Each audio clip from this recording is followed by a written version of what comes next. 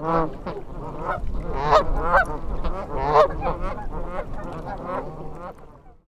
you can see we got done hunting here. We're in Michigan. We shot our 15 birds. We got 3 guys this morning.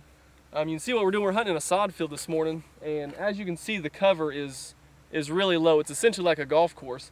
What we did last night is we got in here and we dug these pits, and obviously we got permission from the farmer first. We dug these pits in here, and they've got this sod grass. You can see, come here and look at this.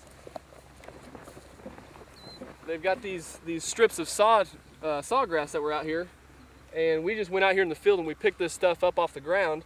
And rather than laying our blinds out here, because the cover was, again, it's real low, we sat there and we dug these pits, and then we got this carpet-like stuff out here that was already in the field, and we just laid it over top of us, which really concealed us.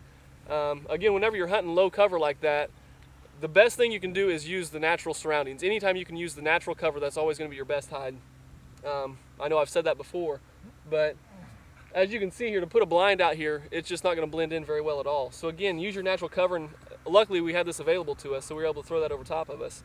But it turned out to be a great hunt. We shot our 15 birds, and they actually decoyed pretty well, and we landed, I think, there was at one point, I think we landed 40 birds. I think we had 15 or so off to our right, or off to our left, and had another 20 or so off to our right.